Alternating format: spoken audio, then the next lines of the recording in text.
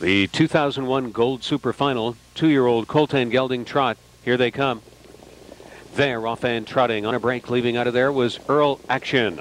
Darting first to the front in between trotters, there goes Carland Buddy with Jim McClure. From the extreme outside, Gothic is leaving, White Sand Titan up near the front. Lock Keeper is right there into that top four, and Total Mayhem trots through in fifth. Duke of York was the sixth one away. That's Monsieur Rene Levesque parked to the outside from seventh. Rags to Riches is eighth. Amnesiac is ninth. Earl Action has landed back down trotting in 10th. Carland Buddy into the first turn. White Sand Titan remains parked to the outside. The opening quarter was in 28-4. Look at this move being put on by Duke of York. Paul MacDonell takes no prisoners and is sending him authoritatively to the lead. Duke of York made a quick swoop to the front.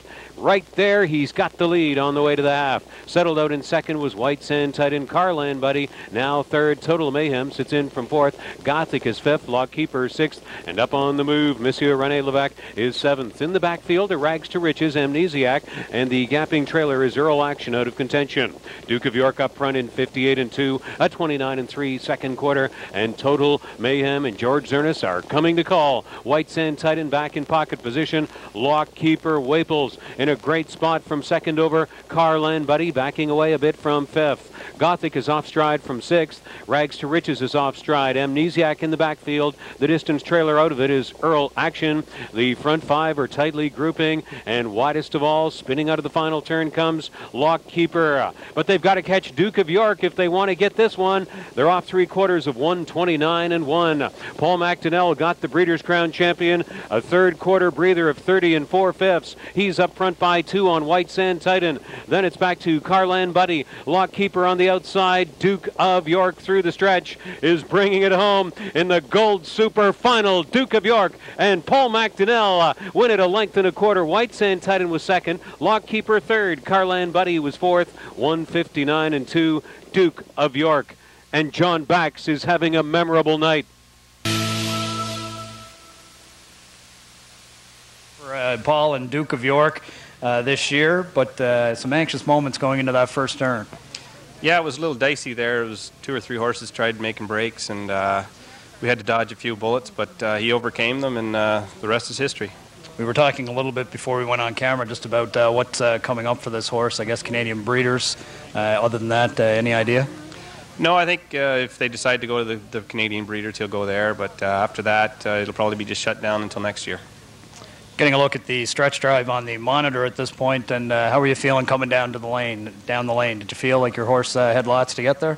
Yeah, you got a third quarter breather there that really helped him out, and I asked him once or twice down the lane, and he just responded and had lots left, so I wasn't really worried. All right, so that's Paul MacDonell, driver of Duke of York, winner of the 2-year-old Colt Super Final here in race number 2. Congratulations to you, Paul, and good luck the rest of the night. And John Bax having himself a pretty big night. They're still under inquiry, so we'll wait for the official results.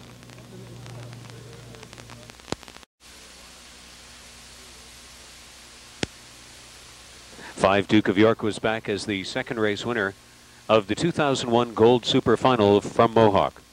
The balanced image 2-year-old bay colt from Armbro Monarch, bred by Isabel and Norm Vartanian of Hamilton. Al Libfeld of Pickering co-owns and is co-breeder. Co-owners Marvin Katz and Sam Goldband of Toronto. John Bax has his second Gold Super Final champion of the night, a sweep of the Daily Double. This one driven by Paul MacDonell. On October 19th, he won the Breeders' Crown and returns on Gold Super Final night to make it 5-12 this year. Season's earnings of over $671,000 for Duke of York. The Winner's Circle presentation made by the Honorable Chris Hodgson, Minister of Municipal Affairs of Housing, and Marie Hodgson.